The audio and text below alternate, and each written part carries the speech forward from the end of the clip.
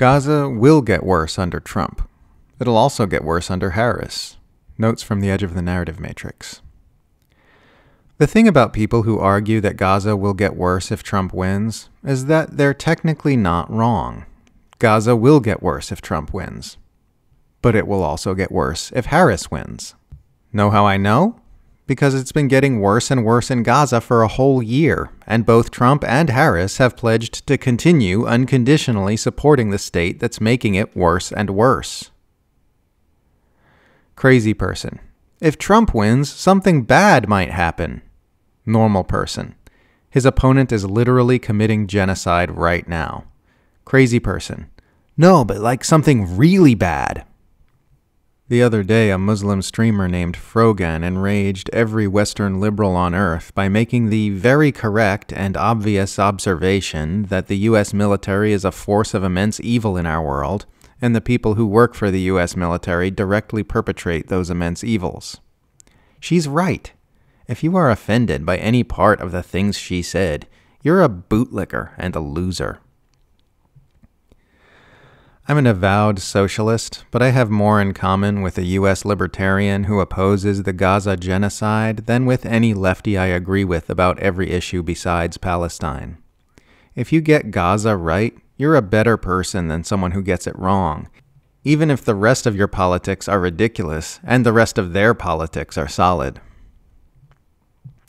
I am going to be so mean to Democrats if they lose another easily winnable election by unforced errors and try to blame anyone but themselves for their loss again. I am going to ruin people's day. I will make grown men cry. There are two types of Israel apologist. One, the openly racist and genocidal, haha, kill them all kind. Two, the dishonest kind that makes bad faith arguments and pretends to believe things they know are false. These are the only two types. There are no others. This is because the only two ways you can defend Israel's genocidal atrocities are either 1, to argue that genocidal atrocities are good, or 2, to obfuscate the reality that indefensible genocidal atrocities are happening and need to stop immediately. Only the first can be done with any level of intellectual honesty. So much of the PR for the U.S.-Israeli genocide in Gaza revolves around convincing people to abandon their common sense and believe self-evidently idiotic bullshit, because that's all they've got. They can't justify Israel bombing hospitals, routinely shooting Palestinian kids in the head, assassinating journalists and doctors and cultural leaders, and deliberately targeting areas known to be packed full of civilians. So they ask you to turn off your critical thinking faculties and accept that all of those people are either A, Hamas, or B, human shields of Hamas. They seriously ask you to set down everything you know about Israel's history and its long-standing agenda to steal all Palestinian land, and accept on faith that what's being done in Gaza is all about self-defense and fighting terrorism. They'll facilitate a genocide right in front of you for an entire year, and then still ask you to believe that they're working real hard for a ceasefire, and they'll get aid to those starving civilians any minute now. They'll get caught in lie after lie after lie, trying to justify their genocidal atrocities, and then still try to tell you that a bunch of journalists in Gaza are secret Hamas combatants, and that there's a secret Hezbollah base hidden underneath a hospital in Beirut. Their position is so evil and so stupid, so completely indefensible on any moral or rational basis, that the only tool in their toolbox is to ask you to voluntarily turn yourself into a drooling moron and swallow obvious propaganda right down your throat with zero gag reflex. It would be cute and funny if it wasn't being used to justify the ugliest things happening in our world today.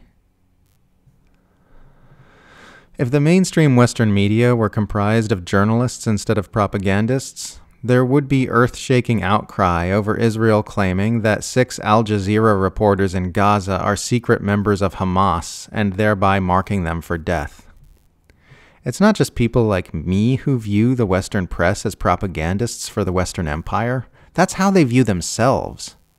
They don't say it, and they might not even think it, but you see it tacitly acknowledged in the disparity between how they treat journalists who criticize the empire compared to mainstream reporters who dutifully toe the imperial line.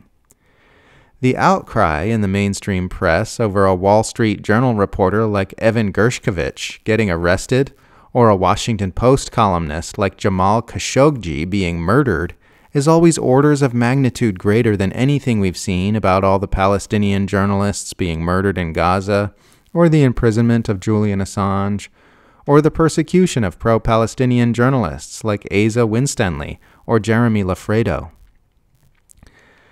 This disparity reveals a clear us versus them attitude in the mainstream Western press, which draws a solid line between journalists who promote the information interests of the Western Empire and journalists who do not, with journalists who challenge the official narratives of Washington and its allies placed firmly in the them category. Even the way you'll routinely see mainstream media outlets report news that was already broken by independent dissident media as a scoop without giving those indie outlets credit for their original reporting illustrates this us versus them viewpoint. They simply do not regard journalists as real journalists unless they work for an imperial media outlet like the New York Times or the BBC, and therefore don't respect or regard them accordingly. This shows you that they don't view the job of journalist as simply someone who does journalism. For them, a real journalist is someone who aligns with the U.S. government and its allies and helps market its wars and agendas to the public.